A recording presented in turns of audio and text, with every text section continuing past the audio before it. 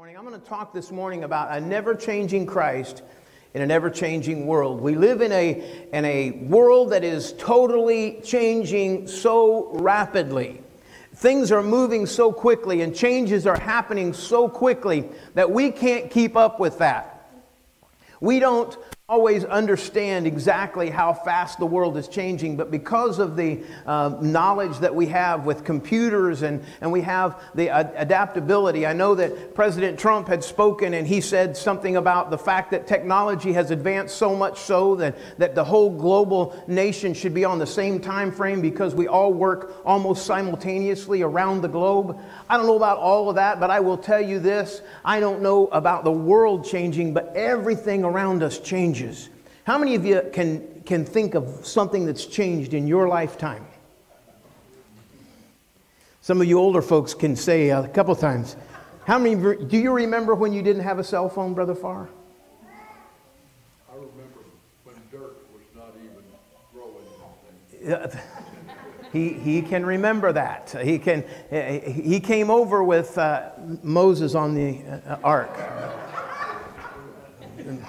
Well, Noah was the one on the ark, but Moses was probably direct. But I'm just saying,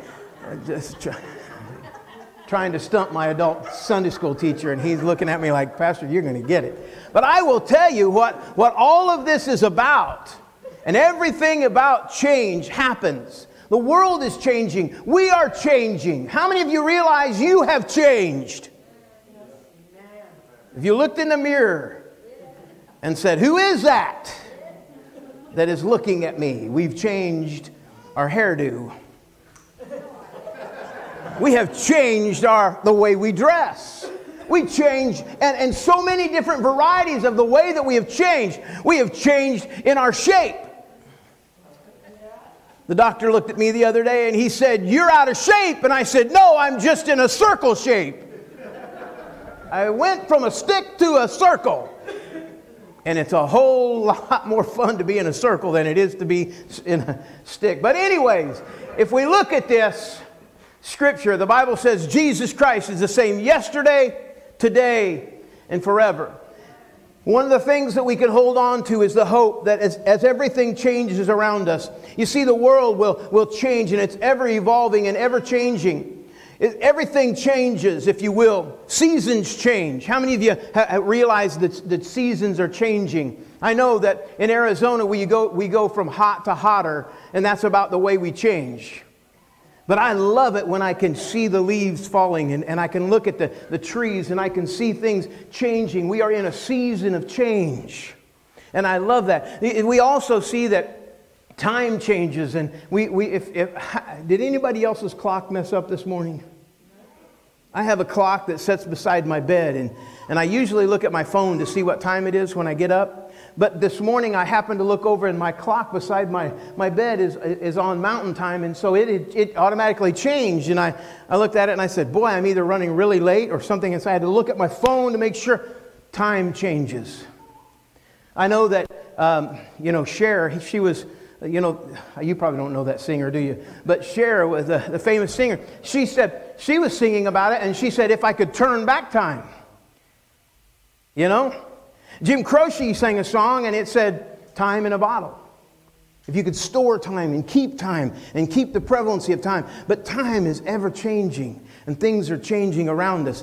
It goes on and it says, things change. The Bible tells us in Ecclesiastes chapter 3, verses 1 through 8, to everything there is a season and a time for every purpose under heaven. A time to be born and a time to die. A time to plant and a time to pluck what is planted. A time to kill and a time to heal. A time to break down and a time to build up. A time to weep, a time to laugh. A time to mourn and a time to dance. A time to cast away stones and a time to gather stones. A time to embrace and a time to refrain from embracing. A time to gain and a time to lose. A time to keep and a time to throw away. A time to tear, a time to sow. A time to keep silent. Need to underline that one for a few folks. And a time to speak. A time to love and a time to hate. A time of war and a time of peace. To everything there is a time and a season. And these things are all in its process of change, and they all are in a constant change. There is a season, there is a change. We change, and the world is changing. One of the things that we realize is everything changes. Men change. Go ahead and pull that up. Men change. We see that man is born of a woman and is a few days and full of trouble. He cometh down forth like a flower and is cut down. He fleeteth also as a shadow and does not continue. Go ahead and see what it says there in James chapter 4, verse 14. It says, where you do not know what will happen tomorrow, for what is your life? It is even a vapor that appears for a little time and then vanishes away. Men change. We are changing. And I'm not just talking about our shape and our ideas and our thoughts. We are changing. You are born to die. Because we have a beginning, we understand that we have an end. Amen? We realize the fact. How many of you remember the day you were born? Whew. Beginnings are what we're made of, and beginnings have the opportunity to understand that there is an end. One day we'll look and we'll realize that this life has gone very quickly. How many of you have looked back to realize that? I mean, it doesn't seem like, it seems like just the other day when I was going through and my wife and I had been married. We hadn't been married that long, and I remember when my son was born, and I have those flashbacks of moments, and I think, you know, that was just the other day. But then I saw him, and he's 35 years old. I said, what happened to you? We see time as it evolves, and man evolves, and we all look towards the beginning, but we realize the end is ahead. And some of us are closer to the end than the beginning. And we have to realize we're not made in this world to live forever. We're here for a short period of time to make as much impact for the kingdom of God as we can. And then we'll be with the King of Kings and Lord of Lords. When we realize that, we can look forward to the change. But one of the best things that I can tell you is that God does not change. Christ says He does not change. He says, for I am the Lord, I do not change, in Malachi 3 and 6. I like what it says here in Hebrews chapter 1, verses 10 through 12. It says, and you, Lord, in the beginning laid the foundations of the earth, and the heavens are the work of your hands. They will perish, but you remain. They will all grow old like a garment. Like a cloth, you will fold them up, and they will be changed. But you are the same, and your years will not fail. One of the things that we need to realize is that God is eternal. He doesn't change. He always has been, and He always will be. He's not affected by it. Believe it or not, God was not setting up in heaven saying, oh, I got to set my watch and make sure I do the time change thing. God is not affected by time. And one of the hardest things for us to realize is that God being eternal, He has existed before we were here. God had no beginning. He always has been. And He always will be. Go ahead and pull that next one up. He is constant in His love. He is love, and His love never changes. And we have known and believed the love that God has for us. God is love, and he who abides in love abides in God, and God in him. The thing that I can tell you is this: if God never changes, His love never changes.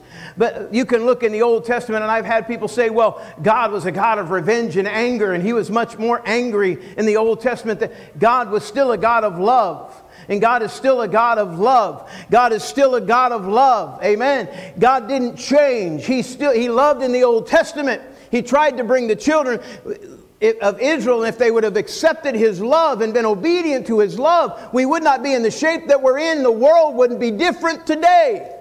But because they rejected His love and failed to obey Him in that love, that's why we're in the shape that we're in. That's why the world is falling apart. That's why hatred becomes such a big part of our world today. It's because we haven't seen and kept the love of God. The Bible says, he that loveth not knoweth not God, for God is love. To define God to a world that needs a Savior, to define God as the God of love. Now, somebody said, well, how does a God of love let this happen or that happen? The results of these things that have happened are not so much the work of God, but the work of the enemy against God. It's the hatred and bitterness of this world that consumes it continuously. God speaks of love and teaches us to love Him and to love others. If this world would just learn to realize that God is love, and because we have God in us, we should learn to love, we wouldn't be as apt to be as angry at this world. The Word will never change. His Word will be the same. Heaven and earth will pass away, but my words will by no means pass away. The truth is, and the promises of this, and somebody said, well, this is just man's word, but it's man's words inspired by God. God told them what to write, and they wrote what God said. And the confirmation of that is the prophecies that are given and the work of God. God's word will never fail. It is the truth that you can stand on for eternity and forever. His word is truth. The Bible says we should hide the word in our heart that we would not sin against it. The Bible teaches us and tells us that we should know the truth, and the truth will set us free. We need to realize the promises of it. There were days when we used to put our hand on the Bible and say nothing but the truth, the whole truth. We would put our promise to it, because this was the evidence and the only foundation of truth that will never fail. Is the Word of God. And yet we hold upon the promises of everything else. We realize the Word of God is true. And sometimes I tell people, I said, the reason that we struggle with so much of our problems in this world today is because we never read about His promises to us. When He said it, I believe it. Amen. And if He said it and I believe it, then I'm going to tell you something. We don't need to disobey it or twist it so it fits what we want. That's the struggle with the world today, Don. They want to try to twist this thing so it fits what they want to do and how they want to live. Well, God understands my sin. God understands. No, God doesn't. If God said it and said it's a sin, it's a sin. If God said it is wrong and tells you thou shalt not, then you need to not do it. Sometimes we like to push it just as far as we can with God. Well, God really doesn't say that. That's really not what it says in there. And we begin to twist it so it fits what we want. The God of love. I've heard it said the other day, we just talked about God as love, and I heard somebody say the other day, if God was really a God of love, He would send no one to hell. God sends no one to hell. You choose by rejecting Christ. You choose hell. The destination of heaven and hell is all upon your choice. And when we choose life, we choose Jesus Christ, we follow it obediently because God is love. And He loved us so much that He sent His only begotten Son, that whosoever believeth in Him would not perish but have everlasting life. God is love. And God's love will last forever. And His Word will last forever. And the promise of His Word is to fulfill His love for us. Go ahead and pull the next one up. His power will never change. I love this one. Ephesians chapter 1, verses 19 through 21. It says, and what is the exceeding greatness of His power to usward who believe, according to the working of His mighty power, which He wrought in Christ when He raised Him from the dead and set Him at His own right hand in the heavenly places, far above all principalities and powers and might and dominion and every name that is named, not only in this world but in also the worlds to come. Philippians chapter 2 says this, therefore God has highly exalted Him and given Him a name which is above every name, that at the name of Jesus Christ every knee should bow, and those in heaven and those on earth and those under the earth, and that at that name every tongue should confess that Jesus Christ is Lord, to the glory of God the Father. When we realize the power of God, we realize His power never changes. God is still omnipotent, omniscient, and omnipresent. God is everywhere at all times. Amen? He was here before we showed up. He was here before we came. He was already here. And I know we sing a lot of times about, come Lord, come Lord. What we're asking God to do is move more in us than it is for us. You see, we're the ones who show up. Sometimes. We're the ones who show up late. You know, God is never late. He's always right on time, even though sometimes we have a schedule that we want Him to make. But God is always on time. And sometimes it may not be the way that we think it is, but God is able to do what no other can do. And we've got to realize that He is omnipotent, omniscient, and omnipresent. That He is all-powerful. He is all-knowing. He knows everything before it happens. Nothing catches God by surprise. Not even Donald Trump's tweets catch God by surprise. And sometimes we got to realize the things that are happening in this world may seem like it catches God off guard, but God said these things must happen. He told us in Timothy that this world was going to change and was going to get worse. We live in a world that's so crazy. We're kind of comfortable here right now. It wasn't very long ago that we were very comfortable, and all of a sudden, stock market crashed, society went crazy, jobs were lost, homes were for sale, half the price that they are right now. Things change, and they're always changing, but God is the same. God is the same no matter the circumstances that you're in. When I am sick or when I'm well, He is the same. He is still my God. When I am by the graveside or by the bedside, God is still the same. Amen. When it doesn't matter the circumstances that I find myself in or the situations, God is still the same. And I don't know about you, but the consistency of a God like that is what I want in my life. In a world full of change and confusion and all that's going around, I want a God who is the same that I can depend on because I know exactly how it's going to turn out. I can trust in God and He will take care of me. When we look at the world and the chaos and the confusion, if they could only understand and grasp the reality of the power of God, they could see God deliver and change in their life.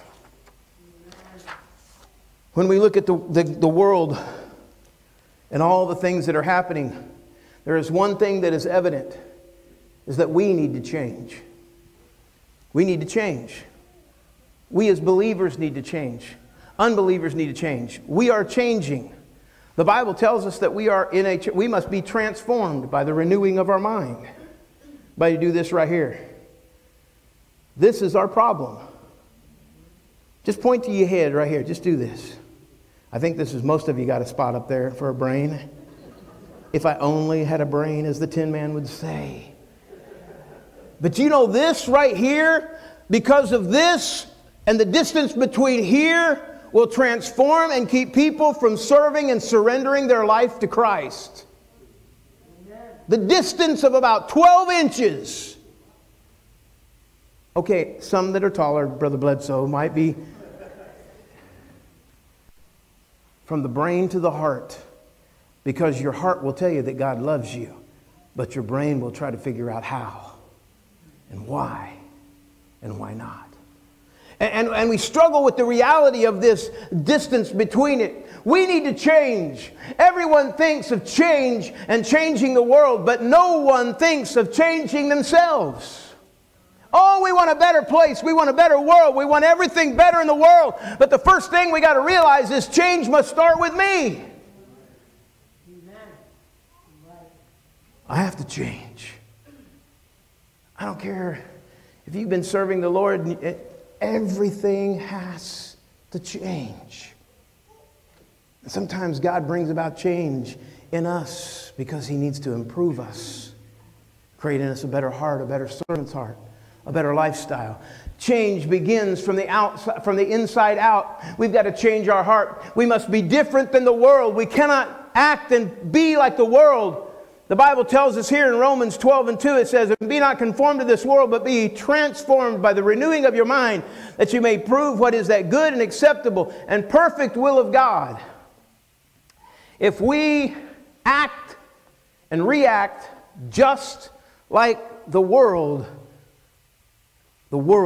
has swallowed us up.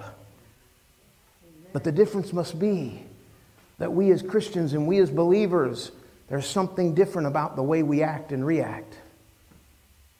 The world is ever changing, and we've talked about this. We share with you how fast the world is changing, how lifestyles have changed, and all the things that are happening in the world that are bringing about this change so quickly. And I'm going to tell you something. What they need to see is someone who walks in faith in God. Do you know the world looks at the church and sees how we will react and how we will... come on. I mean, if you got a bumper sticker on your car that says, "If you love Jesus, don't go around flipping everybody off in traffic."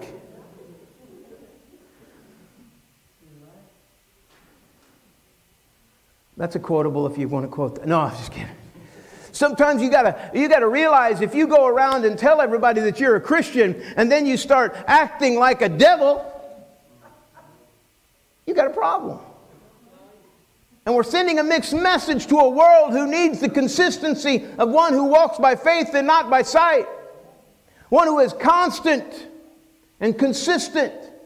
If God is the same, then if we have God in us, we must live and learn to walk in the consistency of His walk. Amen? Amen.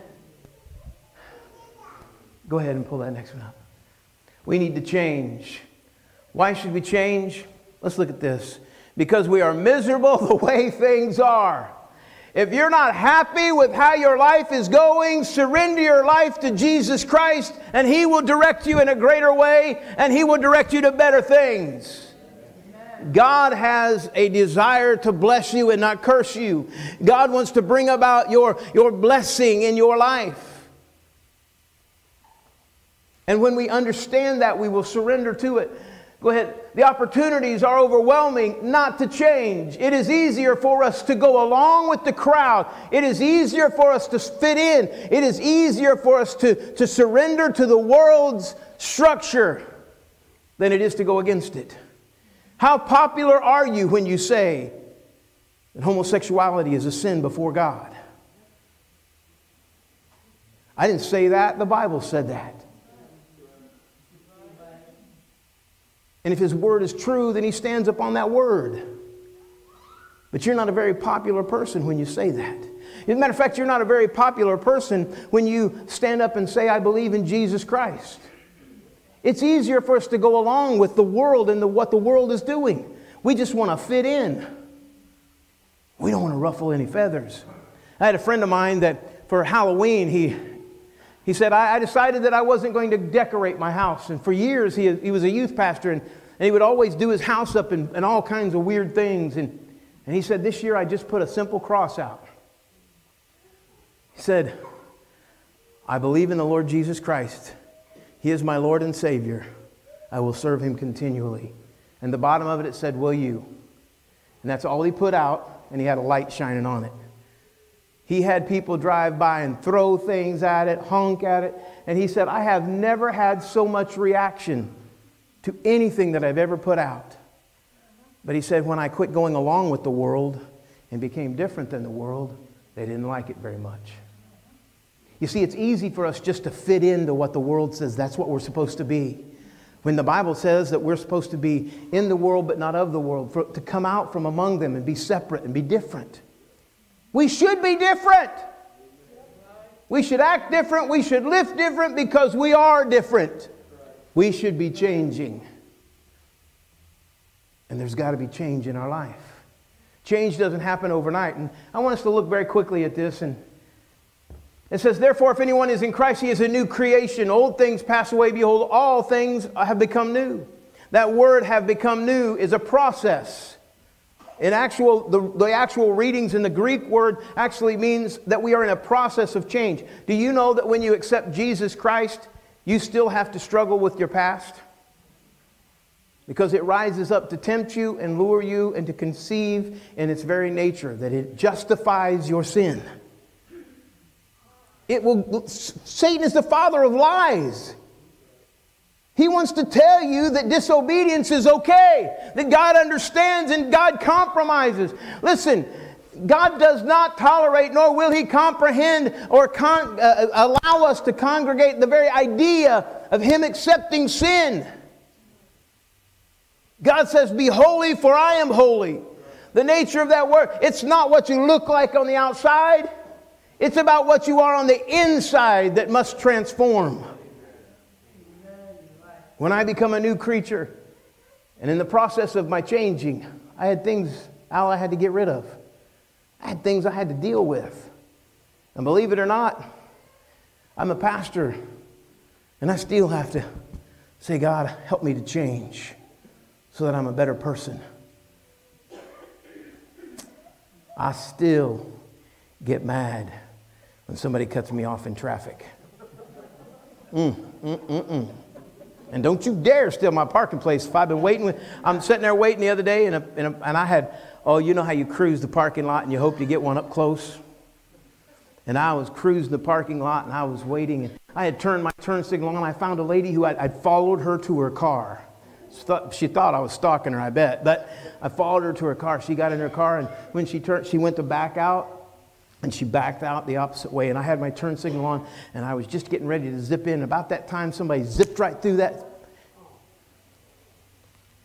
Followed that lady right out, pulled in that parking spot. I'm sitting there with my turn signal on, and I opened my door, and I got out of my car, and I walked over. I said, did you not see my turn signal? Well, I didn't even see your car. I said, what in the world are you doing driving if you can't see my car, my turn signal? And then I realized, what if they show up at my church on Sunday? God, forgive me. Forgive me, God, of being human and struggling with this change that has to take place in me. And you can laugh at me, but some of you need to realize that God's still working on you to change. There's some changes that have to take place in all of us. Come on, look at that person beside you and say, He's working on you. Come on. He's got a lot of work to do in us. Amen. Some of us more than others, right, Mark? Amen. Change is not automatic. It's a process. Change is not another person's job. It's yours by choice. You must move from being a worm to a butterfly. Change is worth the investment. When I change, it is worth the investment. When you see that old nasty worm, and you see that worm, you say, ew, yuck. But then you see that beautiful butterfly. Do you realize that that butterfly had to be the worm first before it could become that beautiful butterfly? That transformation has to happen in you. Because we've all sinned and come short of the glory of God. No matter how morally good we are, we're still living in sin until we accept Jesus Christ as our personal Savior. The Bible tells us in Romans that all have sinned and come short of the glory of God. And with that nature, there is only one thing that we can do with that sin, and that is to let it go and follow Christ and be transformed as we renew our mind in His Word. That's why I tell people all the time, if you're struggling with where you are in your life, open the Gospel of John and begin to read how much God really loves you. You cannot read how much God loves you and question whether He cares enough to take care of you. But some of us will close it up and say, well, I guess I'm just struggling with that. Oh, God loves us. Oh, there's a little song that says, oh, how He loves you and me. Oh, how He loves you and me. He gave His life. What more could He give? Oh, how He loves you. Oh, how He loves me. Oh, how He loves you and me. Do you realize God loves you? Do you realize that He cares? He's not looking at you and saying, how many mistakes? And come on. I'm sure we've all had people in our life that tell us how many mistakes we've made and remind us of them all the time. Don't look at that person sitting beside you, whatever you do right now. There is always, and we get that concept. But you know what God said? If we confess our sins, He is faithful and just to forgive us of our unrighteousness. And He does. He's not holding it against us. He doesn't look at our past and say, there's still, He realizes who we are and what we are, and He helps us to change so that we can glorify Him in what we do. Change is the process of what God calls us to do. But when we become that, we can change the circumstances. Roberto, I'm going to ask you if you would to come right now. I want you to think about this. If change is really necessary, and change is the process, God never changes. He is always the same. He is always loving. He is always compassionate. I just can't get over that song, James. Oh, how He loves me. Even when I was a rebellious, rotten teenager, He loved me. Even when I made mistakes, even when I questioned the reality of whether there is a God, He still loved me. He never stopped loving me. He never stopped when I made mistakes. He still loved me. And He encouraged me, get back on that path. He loved me enough sometimes to discipline my life. Come on. The Bible says whom God loves, He chastens. You know what that word chasten actually translates to an old southern Indiana boy? Sometimes when God chastens us, He takes us to the woodshed and whoops us good. And lets us know that we need to make some changes. My daughter Brittany, some of you know my daughter Brittany, she's almost an angel. She's so good. She's such a good girl. She makes me sick. But anyways, she's such a good girl. When she was going through her teenage years, she was kind of mouthy. And I'm reminded sometimes, because I look at her now and I think, God, she is so good. And God said she had to change. And my mind goes back to the time when her mom had to get onto her and she smacked her in the mouth and said, you'll not talk that way to me. Now you can say, oh, that's abuse. She never talked back to my wife again. I can tell you a whole nother message about sparing the rod and spoiling your children. I've seen it. But I will tell you this. One of the things you got to understand is God loves you enough that He will discipline your life. He will scold you when you do your own thing. He will scold you.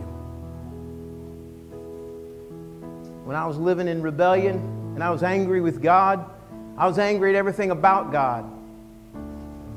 I even questioned that there's a God that really does love. God let me have a car wreck, but He spared my life. I felt that sting of His chastening at that moment. And Mark, when I realized it, and God spoke to me, He said, I've spared your life the last time. When I realized that, I realized there is a God who loves me so much so. My dad used to tell me all the time, and he'll be watching this a little bit later on, but when he used to tell me on the side, he'd set me down before he would whip me, and he would tell me, son, this is going to hurt me more than it is you. He said, I love you, but if I didn't love you, I wouldn't care. But I care, so I'm going to correct you. God's not up in heaven waiting for you to make a mistake so He can whip you. He's trying to direct you in His love.